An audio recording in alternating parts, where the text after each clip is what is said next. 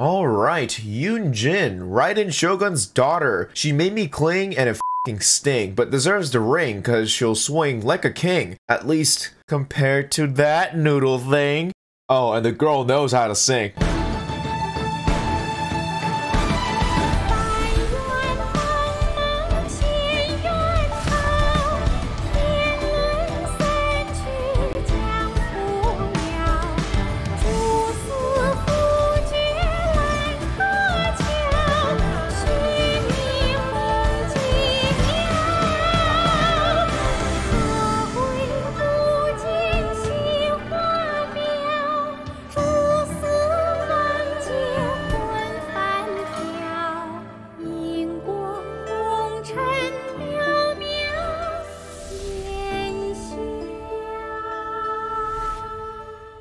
Alright, starting with her elemental abilities. Elemental skill. I would call this full counter, but I gave that to Beidou, so we'll give her a different name. Come on, anime knowledge, pop off now.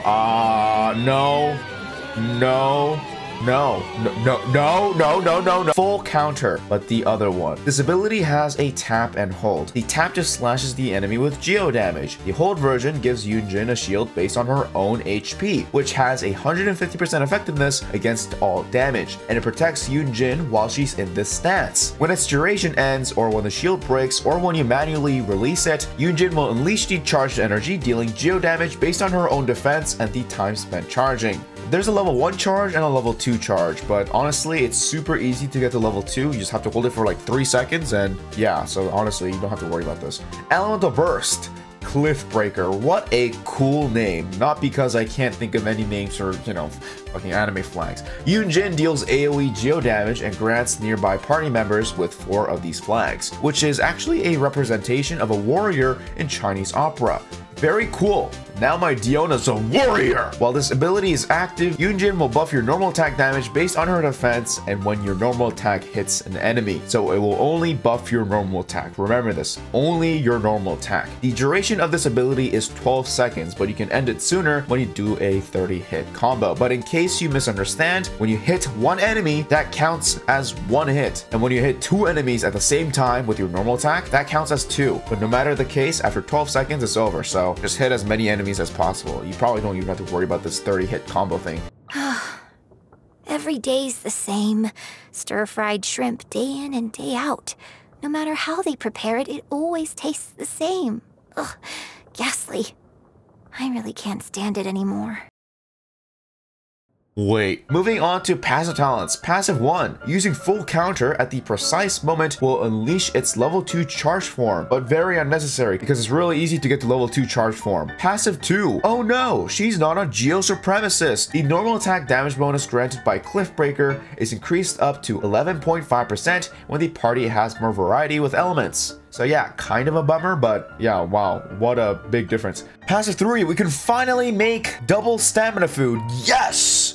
Because I definitely make them. Alright, story time. Yunjin is the owner of the famous Yunhan opera troupe, who's not only one of the best performers in Liyue, but also the writer for her own plays. But Yunjin has a secret hobby. She loves listening to rock and roll, so she's often seen at Shenye's performance, but she doesn't like to be noticed because the elders will act like. Moving on to constellations. Constellation 1, full counter's cooldown is reduced by 18%. Constellation 2, your Cliffbreaker normal attack damage buff is increased by an additional 15%. Constellation 3, Cliffbreaker becomes Titanbreaker. Wait. Constellation 4, when Yunjin triggers Garbage Reaction, her defense is increased by 20% for 12 seconds. Constellation 5, your full counter becomes Revenge Counter. Constellation 6, your Titanbreaker increases normal attack speed by 12%. Wow, those are actually really decent constellations for 4 stars. Nice. In her youth, my mother was a famous opera singer in Liyue Harbor, and I learned all the operas I know from her. But you could never imagine how strict she was with me as a teacher. Thinking back on it now, No. I'd rather not think about it at all.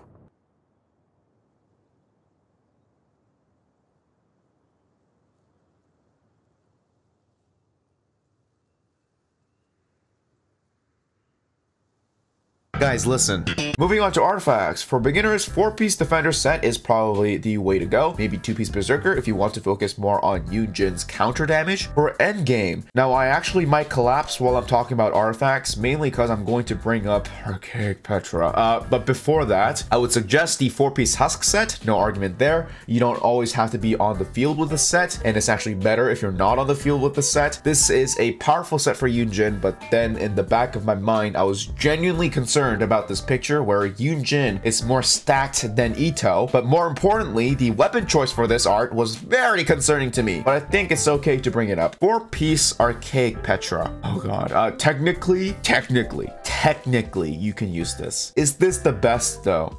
No, not even close. Even though Yunjin's passive promotes variety of elements, I still can't help but distrust this set, but I think it's appropriate to bring it up. First of all, let me explain this dumb set. With the 4-piece Archaic Petra, when you make a crystallized garbage reaction, you gain 35% damage bonus based on the element of the crystal. Yay, cool, right? That sounds amazing, Jay. Why is that bad? Okay, the game is now in a progression where enemies can pretty much run down Zhongli's shield with well, actually a couple of dozens of attacks, but I'm not saying his shield is bad. I'm just saying the enemies still do a lot of damage. Now, a long time ago, I tried to use Elemental Mastery on one of my Geo units with around 800-ish stats, and I went against Child.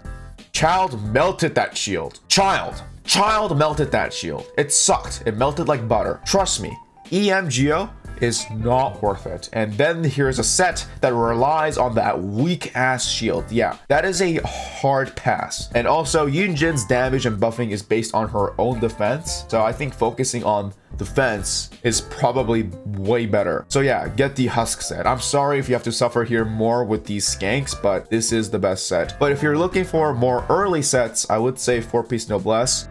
If you want, if you don't have a Bennett, 2-piece Archaic and 2-piece Noblesse if you want, I guess. If you can't complete the 4-piece set, if you're worried about energy recharge, I guess you can use Exiles if you really want, but I wouldn't rely on piece sets for energy recharge because the husk 4-piece is just great overall for defense. And you can cover your ER pretty easily with a weapon, while you can't cover defense with your weapon because there's no defense weapon in this game. Moving on to primary stats. Now I know Yunjin's Ascension stats energy recharge, but I am not going to recommend the triple defense set because you have Yunjin in a team for her burst. And to get her burst, you need energy. And you probably focused on her second passive, so you probably have no resonance. Therefore, you have to rely on Yunjin alone to get her own burst. So, for Hourglass, you do want energy recharge. For Goblet, defense. For Circlet, again, crit rate or defense, depending on your weapon choice. For substats, again, depends on what you value more, but crit rate, defense is probably what you want to focus on, and maybe crit damage if you want, and probably ER. Moving on to weapons, there is no polearm that has a defense primary stats. So I'm guessing that's why they gave Yunjin that horrible weapon, even though they have, you know, the racist spear or whatever. Also, I think Yunjin's strength is definitely her burst, and that is probably the only reason you have her in the team. So energy recharge is probably the effective way to use Yunjin. So for weapons, for 5 stars, Staff of Homeless, can't really go wrong with it, but also probably would use this on someone else if you're using Yunjin as a support, and you probably will be, because even if you are building her for damage, you are still building her for support because of defense. Jade Spear, I would say no, because the ability is restrictive when she's on the field. Also, the crit rate isn't that much. Homicidal Nature Spear, this is for Shenhe, and you probably have Shenhe if you pull for this weapon, so give it to its rightful owner. Engulfing Lightning, same case as Shenhe's weapon. Why do you have this if you don't have Wright in Shogun? And Scoured Spine, a safe choice, high base attack, useful energy recharge stats, some crit rate and attack speed for ability, I guess. Moving on to 4 stars, Credit Card, same case as Staff of Homeless, really great spear that has somewhat of a defense increase for the ability and a lot of crit rate. Blackcliff, decent with crit damage and decent-ish with ability, but probably not the best for Yunjin. Racist Spear, pretty decent depending on your team. Fishing Spear, great free-to-play option if you don't have an energy recharge weapon. Probably would use this on someone else. Favonius, this is probably what I would go with if you don't have Geo Resonance with you. Yunjin's skill makes like 3 particles and her cost is 60, which isn't that bad, but I guess an easier way to look at this is Goro. Yeah, think of her as a Goro. Energy recharge particles, blah, blah, blah. Star Glitter, energy and a bit of attack. This is what you would use if you don't have Favonius. Crescent and Dragon Spine, no. And then the famous weapon that's featured with Yunjin's art, no.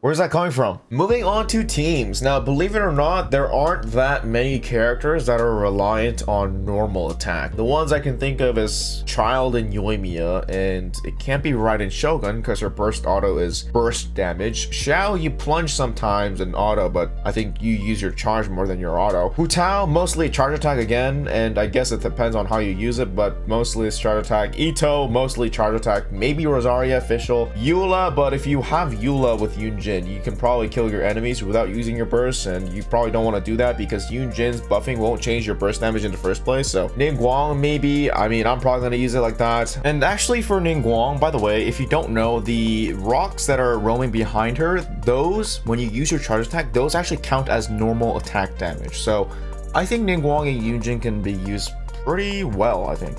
Most of them are pretty vague when it comes to normal attack, so the easy choice would be these two, and the others will really depend on how you play them. And maybe with Yunjin, C6 Bennett might not be so bad. All right, yeah, she pretty much works in a specific normal attack teams, and her passive promotes more variety, so you can really be random with Yunjin, and just know that her role is mostly focused on normal attack buffing. So make a team around her normal attack DPS. So if I'm making a Yoimiya team, for example, I would put Yunjin, get a healer, Xingqiu maybe, but in-game cooldown is a pain in the ass, so I'll just put Fischl or something for overload. That's probably a decent team. Also, you don't necessarily have to give up on a resonance. The variety buff difference isn't that major between 3 elements and 4 elements, like 7.5% difference between 11.5. It's not that big. Use Shen He with her if you really want, but I don't think there are too many cryo normal attackers in this game. Maybe Ayaka, but most of you probably just use her charge attack, so I guess not really. Okay, yeah, sure, because it's so easy to get her cryo conversion. Oh yeah, Razor. Yeah, you can use Razor. Oh, I forgot about Razor. So how the do you play Yunjin? Just play her like a Bennett and a Goro. She's pretty much a quick swap unit. And for those who's trying to make Yunjin a DPS, you can go ahead and do that. But if you want to take advantage of her normal attack buff and use it for Yunjin, I mean, guys, remember your normal attack is still based on attack. And if you're going to invest in your attack, then that means your buffing isn't going to be effective. So you're really limited to one choice. Probably the defense build is the wise choice. You can try and focus on her skill damage if you want. I might do that and give her a geo damage bonus goblet, but I'm stuck with a defense circlet anyway, so I can't do much there. But anyways, for tips, number 1, you don't have to use the Beidou counter mechanic and use your skill at the precise moment to counter, because getting charge 2 is really quick. This option is really unnecessary, I think. Number 2, again, with the variety buff, don't worry too much about it. It's not that significant. Number 3, play her like a Goro. Yunjin's skill cooldown is decently long-ish, but without resonance, it can be frustrating. So if you have Favonius on her, which I think is the best choice, and most of you might, then just auto as much as you can. Number 4, you would usually use Yunjin's skill for energy, but you can technically use it like a oh shit button, because it does give you a shield. It may not be the most effective one out there, but it does have a 150% effectiveness against all damage, but it's probably better than nothing. It kind of reminds me of this thing in Warframe. But that is it for the video, guys. Hope you guys enjoyed. If this did help you, make sure to leave a like and subscribe, join my Discord server, follow me on Twitch and Twitter. I'll see you guys later. Bye-bye, guys.